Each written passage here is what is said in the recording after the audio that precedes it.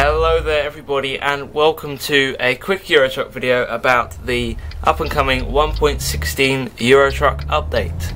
So it's been a while since we've had a video on Euro Truck, simply because I haven't had time to record anything, but this I thought needed a video about it. It's a very, well, it's nothing to get excited about really, 1.16, but it is and it isn't, because most of the changes are coding changes, as I'll now describe. So the update highlights are Euro Truck is now going to 64-bit.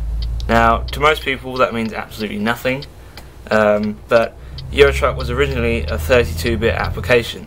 And that means that no matter like how much of a system you have, the actual game can only use 4 GB of memory in your RAM and have a 4 GB cache for things like the map and models.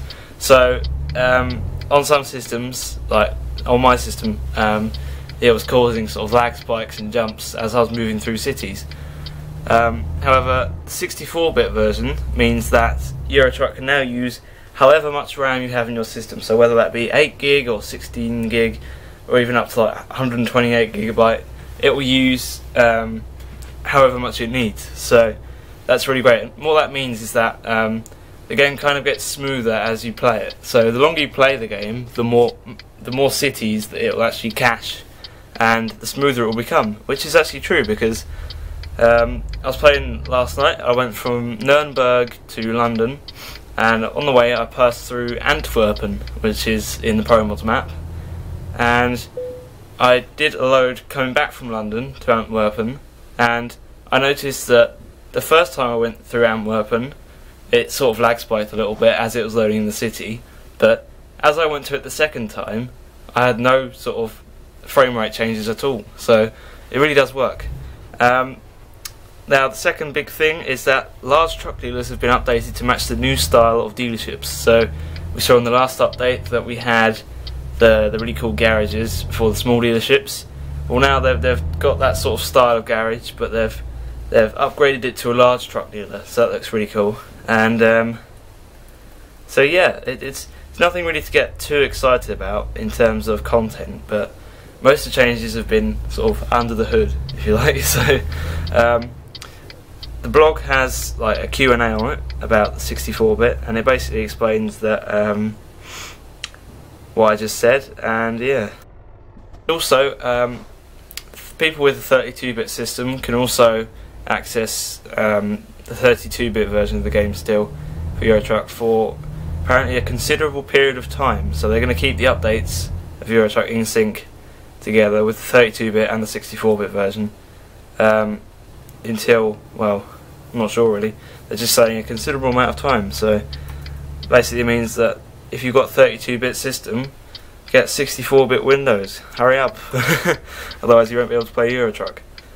But yeah, it basically works through the Steam launcher, so you can select whether you want to play, whereas before it was like, it says play Euro Truck, play with DirectX, play with OpenGL.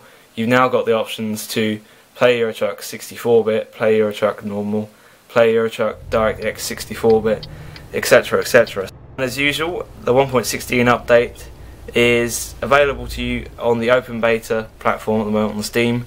However, probably by the time this update video is out, it's probably already out. And yeah, apparently the DLC map for Scandinavia and the Mercedes-Benz Actros truck that we've been waiting for ages is fairly close to release. They're not saying when, as usual, but apparently both teams are racing each other to finish their task as soon as possible. So hopefully within the next couple of months or so we'll be able to see the Scandinavian map, which looks absolutely fantastic, and the Mercedes Actros MP4 coming out. So it's all very exciting times for Euro Truck. So yeah, thank you very much for watching, guys. I hope this has been a quick sort of overview of 1.16, and you now know what 64-bit actually means for the game. So yeah, well, I hope to see you guys for some more Euro Truck videos. I'll carry on doing some mod spotlights the next couple of weeks, because yeah, they've been quite popular on the channel.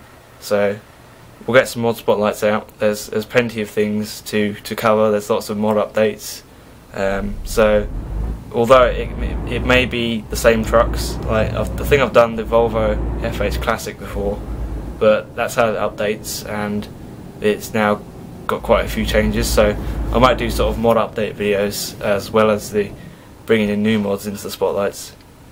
So thank you very much for watching, guys. Don't forget to subscribe to catch up with our latest videos, and I'll see you guys next time. Happy trucking!